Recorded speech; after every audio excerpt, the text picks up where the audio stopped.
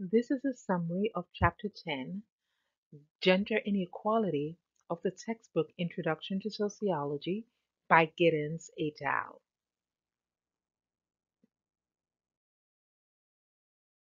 The learning objectives includes the ability to understand the ways that differences between men and women reflect biological factors, sociocultural influences, and the complex interplay between the two. Be able to recognize and contrast competing explanations for gender inequality and learn some feminist theories about gender inequality. To be able to understand how sex segregation contributes to the gender gap in pay, learn about family leave policies in other countries, explore the effects of gender inequality on men, and evaluate the competing explanations for the persistence of gender based violence. Sex and gender. Sex is the biological and anatomical differences distinguishing males from females, while gender refers to the social expectations about behavior regarded as appropriate for each member for the members of each sex. Gender refers not to the physical attributes distinguishing men and women, but to socially formed traits of masculinity and femininity. Gender role socialization. Gender role socialization is the learning of gender roles through social factors such as schooling, the media, and family. Then we have the construction of gender, where gender roles are learned via socialization with others. So, to the left, you see two babies. Now, I'm sure you can guess which is male and which is female, right? How did you guess that? You guessed that because there's a blue blanket over one child and a pink blanket over the other. Society socializes us to accord colors to the gender, and this starts as early as birth.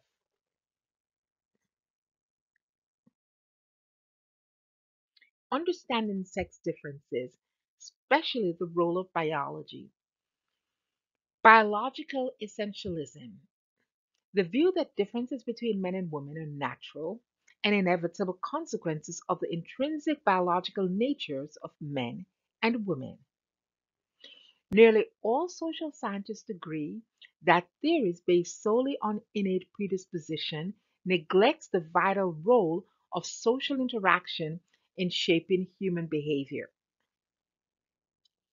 There are slight differences, biological differences between men and women, but these small differences may be amplified in such a way that it promotes behaviors that are consistent with the gendered stereotypes and expectations.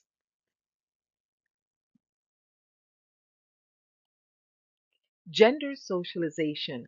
How are gender differences learned? Children are guided through the process of learning gender by positive and negative sanctions or socially implied forces that reward or restrain certain behavior.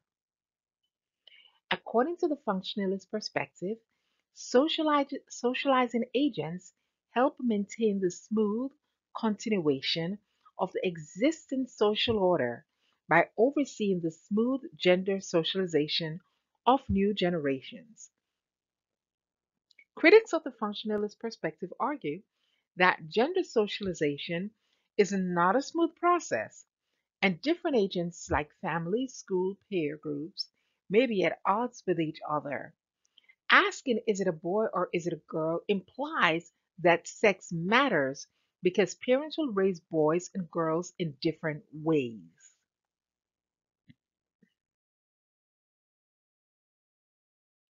The social construction of gender. How do we learn to do gender? Theorists who believe in the social construction of gender reject all biological basis for gender differences. Precisely how we do gender varies widely based on race, social class, and social context. We selectively choose to enact different aspects of gender expectations based on what we think will work best in a particular setting.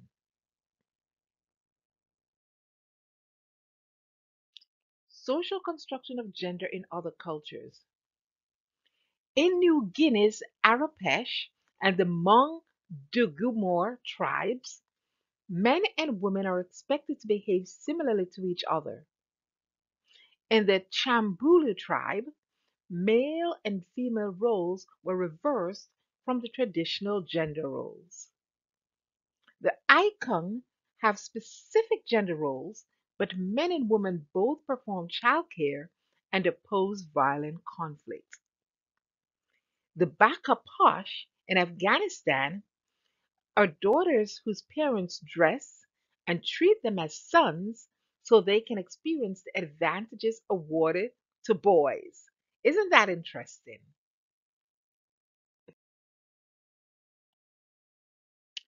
Blurring the boundaries between gender. Adherence to the gender binary is not universal. Growing number of US young adults are embracing new labels for gender identity. Cisgender, transgender, intersex, cisgender. These are individuals whose gender identity matches his or her biological sex. Statistically, this is the most common gender. It would include persons who are born female who identify with female and persons born male who identify as male. You have the transgender, and that's a person who identifies as or expresses a gender identity that differs from their sex at birth. Intersex. This is identified as an individual possessing both male and female genitalia. Although statistically rare, the subpopulation is of great interest to gender scholars.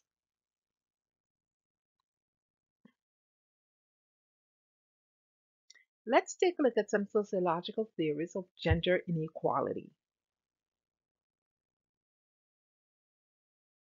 Functionalist approaches.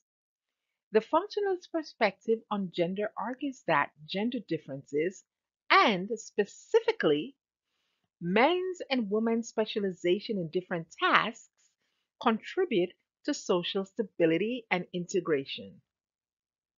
Scholars who support the concept of natural differences argue that women and men perform those same tasks for which they are biologically suited in the home and outside the home, respectively.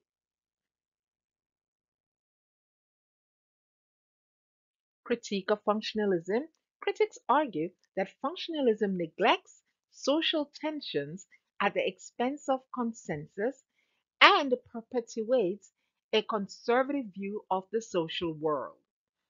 Societies vary greatly in the degree to which they differentiate and assign tasks as being for men or for women. Feminists argue that physical differences alone cannot explain the stark gender differences in men's and women's social and economic roles.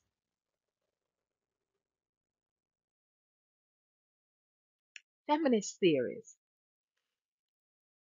The concept of the feminist theory is a sociological perspective that emphasizes the centrality of gender in analyzing the social world and particularly the uniqueness of the experience for women. There are many strands of feminist theory, but they all share the desire to explain gender inequalities in society and to work to overcome them.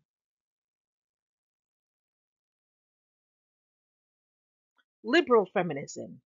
This is a form of feminist theory that posits that gender inequality is produced by unequal access to civil rights and certain social resources, such as education and employment, based on sex.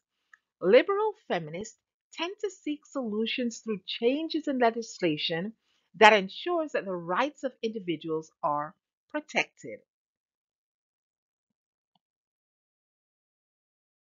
Radical feminism. Radical feminism s- s- posits that the form of posits that gender inequality is the result of male domination in all aspects of social and economic life. One of the prime objectives of women's movement in modern societies is to combat existing patriarchal institution, which is basically the dominance of men over women.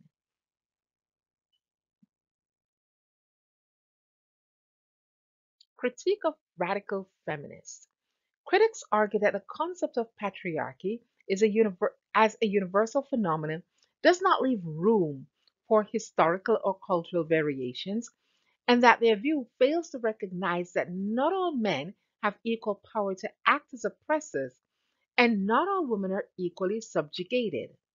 The radical feminist places an emphasis on male violence and the objectification of female as the heart of mainstream debates about women's subordination.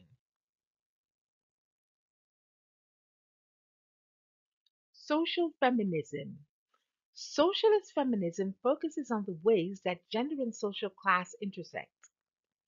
They believe that dismantling the capitalist hierarchical system must be accompanied by eradicating gendered systems of stratification. Socialist feminists believe that gender is just one of several axes of oppression, and that women should work with men to fight class oppression.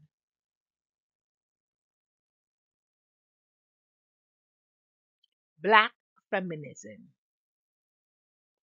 Black feminism rests on the idea that highlights multiple disadvantages of gender, class, and race that shapes the experience of non white women. Black feminists reject the idea of a single, unified gender oppression experienced evenly by all women. And they argue that early feminists reflected the specific concerns of white middle class women. So, one of the things you will read in this chapter of your text is when it looks at how we have bridged the gap in terms of females in the workplace, it will make reference to a time when females entered the workplace as we entered World War II to replace men who had gone off to war.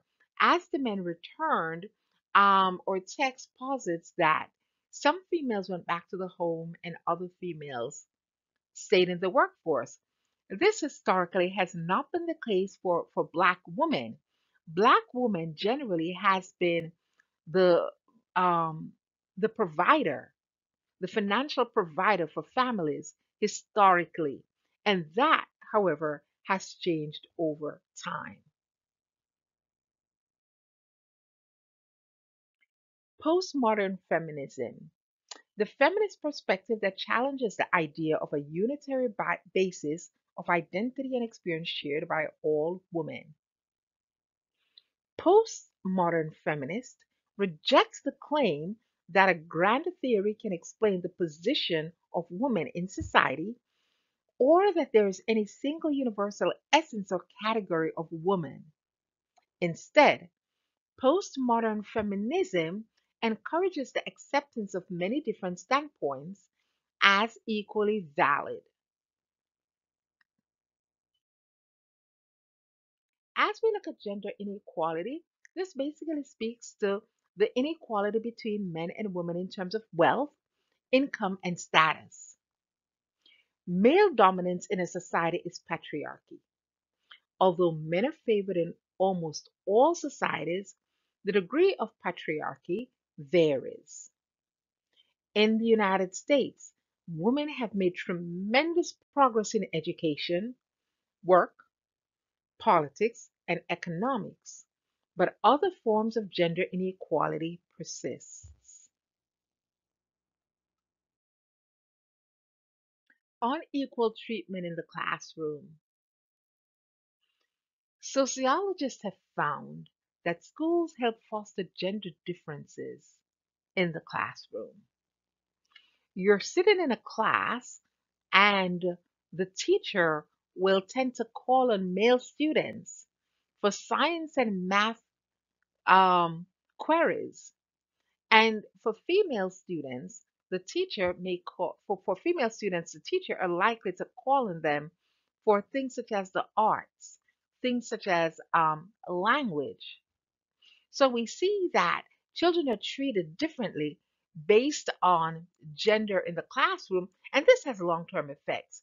Differences in how children are treated are also based on race, and that also emerges early, intersecting with gendered treatment. The gendering of college majors. You will notice that in colleges, colleges tend to steer males towards some careers and females toward other careers.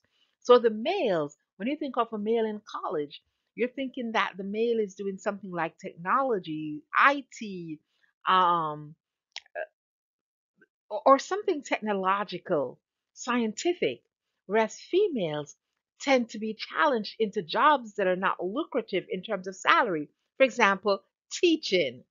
Haha, yes. Gender inequalities in the workplace. Women's participation in the labor force has risen more or less continuously since the early 20th century, and they currently make up roughly a half of the workforce. During the 2008 economic downturn, 80% of jobs lost were jobs held primarily by men. Since the 1970s, the number of married and unmarried mothers in the workforce has increased. Occupational segregation. There is a term called gender typing, and gender typing is when women hold in occupations of lower status and pay, such as secretarial or retail positions, while men, on the other hand, tend to hold jobs in higher status and pay, such as managerial or professional jobs. Once an occupation has become gender typed, inertia sets in. Job hierarchies are built around the assumption that men will occupy superior positions while a stream of women will flow through subordinate jobs. Women now occupy many jobs that used to be almost exclusively male. For example, the job of a professor was historically exclusively male. Now you see that's a job that women has infiltrated the field and have been doing very, very well, might I say. The glass ceiling. The glass ceiling is a promotion barrier that prevents women's upward mobility within an organization. White men in stable middle class jobs in predominantly women dominated fields may experience a glass escalator. While the gender gap pay has increased among all races and ethnic groups, it is not the same for every group.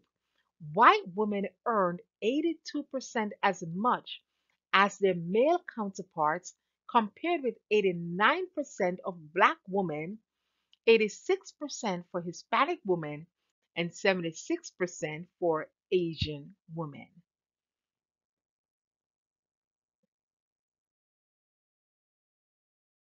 Gender inequalities in entrepreneurship. The number of women who own their own business has increased over the past several decades, though recent evidence suggests that women face greater obstacles than men in trying to secure funding. Sociologist Sarah Thabod did a research that suggested that women owned businesses may be under resourced because of unfounded negative perception of women business owners by potential funders.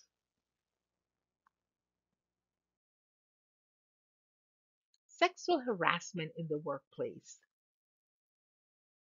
Sexual harassment, or the making of unwanted sexual advances by one individual toward another, with which the first person persists even though it is clear that the other party is resistant.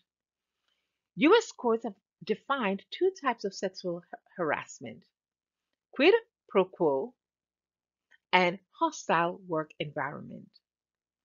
About 12,000 sexual harassment complaints are filed each year, but most go underreported or unreported.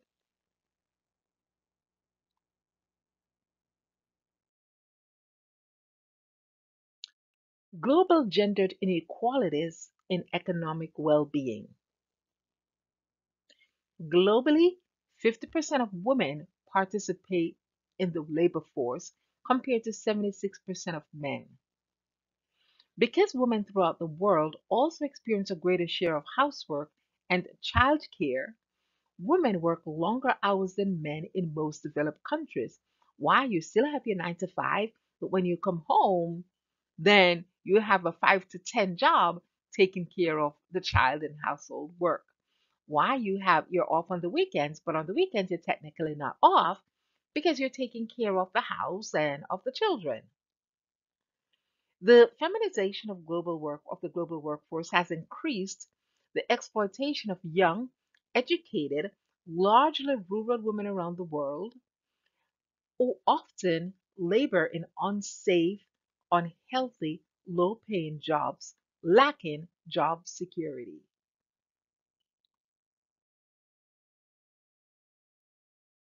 Gendered differences in families, division of household labor. Despite gradual moves toward equal distribution, women still spend significantly more time doing housework than their male counterparts. Persistent gender typed expectations in which women privileged childcare and men privileged paid work have set the stage for women's economic disadvantage.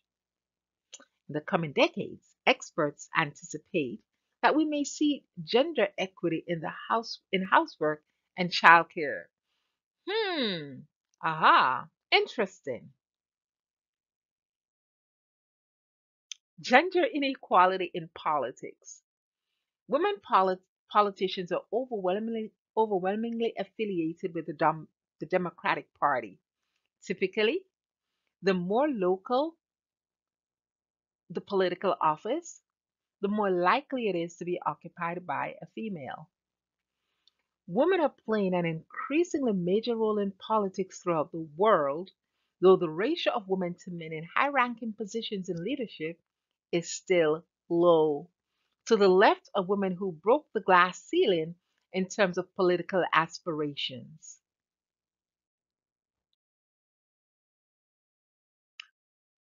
Increase in gender pay equity. Lessons from Sweden.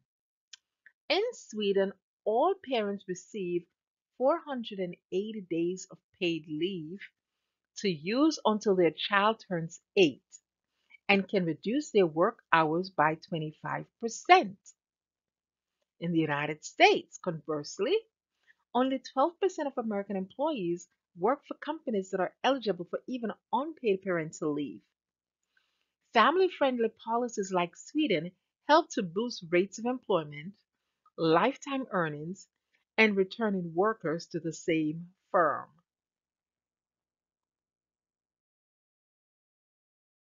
How does gender inequality affect men? Does it? Hmm. Traditional gender role beliefs and practices undermine the quality of men's relationship, their freedom to choose professions that interest them, their physical and mental health, and ultimately their lifespan.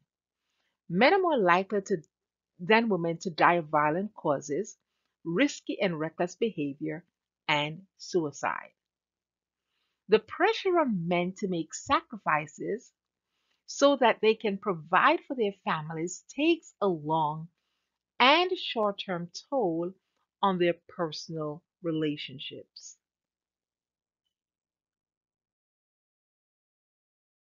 Why are women so often the targets of violence? According to the World Health Organization, they did a study that indicated that more than a third of all women around the world have been abused in some way by intimate partners.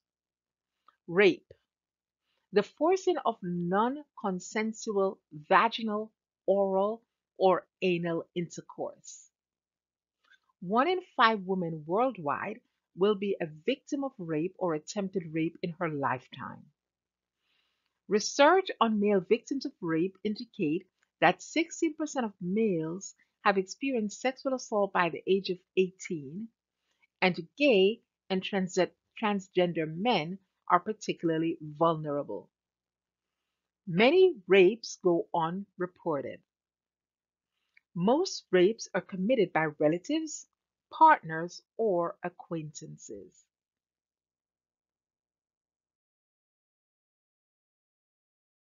Why does violence persist? Competing perspectives. Some radical feminists claim that men are socialized to regard women as sex objects, which leads to a sense of male sexual entitlement and rape culture, in which male domination fosters a state of continual fear in women.